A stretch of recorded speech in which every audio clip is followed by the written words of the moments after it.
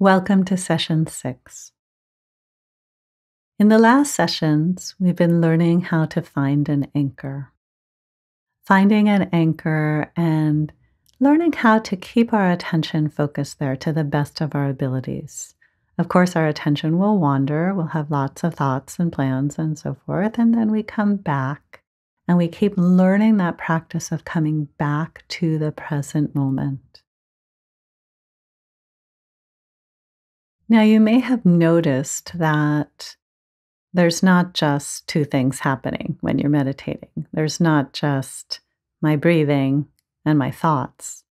There's many things happening in our body and mind. Of course, there's body sensations. There might be emotions, sounds happening outside. You might see a visual image. Many things are happening while we're trying to focus on our breathing. Right now, as you're developing the concentration to focus your mind, to build the stability of mind, when these things happen, if they're in the background, simply let them stay in the background. Just keep going. Just keep focusing on your breath, focusing on whatever is your anchor. However, if some aspect of your experience becomes really obvious to you, and it's hard to miss, it's predominant, it's really obvious, then turn your attention to it and notice it. What are you feeling in your body right now?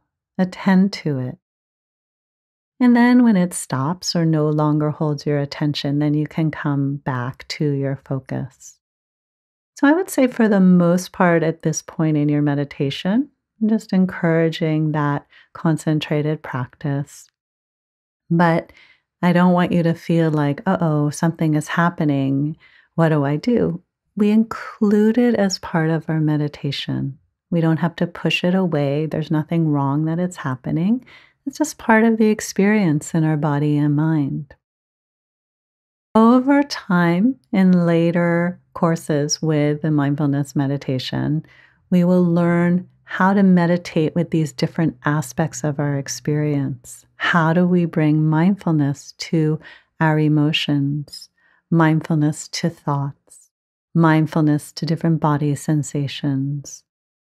For now, just notice it to the best of your ability and then come right back to your anchor.